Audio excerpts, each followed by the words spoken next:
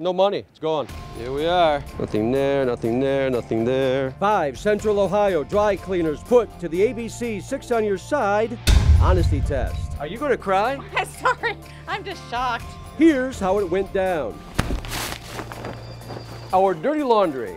I stuffed cold cash, a total of $3.50 throughout $2 in the side pocket. each of these 5 batches of dry cleaning.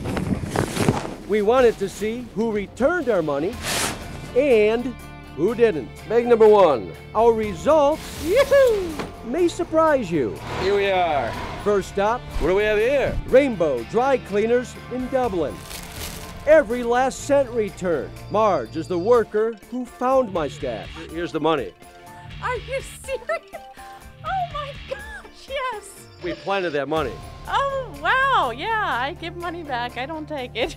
Rainbow Dry Cleaners in Dublin passes our honesty test. Swan Cleaners in Hilliard searched my pockets when I dropped off my laundry. $2.50 returned on the spot. A little extra money. Cool. The rest of my loot Here's the other $1. was returned when I picked up my dry cleaning.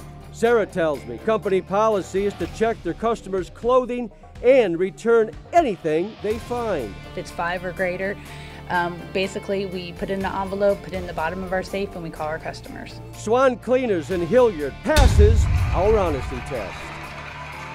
Our money wasn't returned at either one of these businesses. There's nothing in that pocket. Nothing in that pocket. But why? Let's find out. We put $3.50 in these clothes, and the money's not here. What's the policy if you find money in clothes? This worker says whenever they find money in customers' clothing, policy is to return it.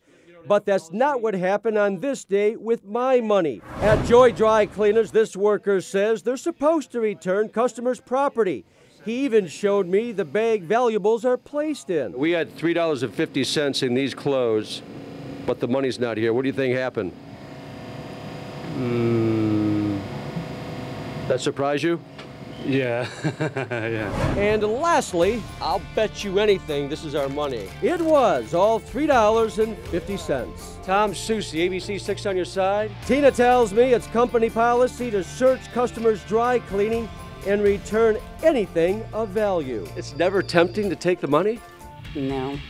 Is it I've had $300 one time, and I put it all back in there. 300? Yes, sir. Wow, how's that for honesty? Dale Cleaners passes the ABC 6 on your side honesty test.